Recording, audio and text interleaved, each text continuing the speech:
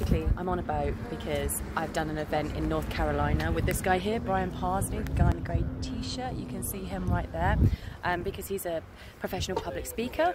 So as one of the sort of perks of my membership with the SFM is that I get to go as a little side workshop thing. I've been able to come to his house in North Carolina, which is gorgeous, by the way, and brush up on my public speaking skills, because that's something that's very important to me.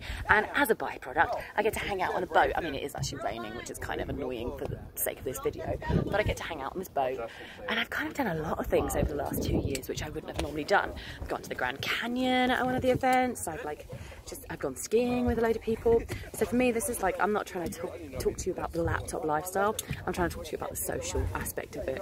All these people here are on a mission to change their lives, to create like a passive income for themselves, or an online business, or a way of living that just fits with their like values more than just traditional corporate 9 to 5 or whatever job.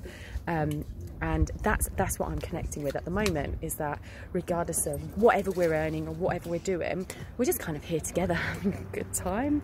And it's nice because we all talk about the same things. We talk about mindset, we talk about, well, we also talk about normal stuff that you can imagine just a bunch of grown adults having beers on a boat would talk about.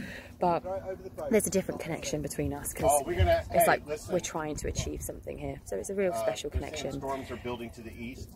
Storms are building to the east. So look at these bad boy clouds.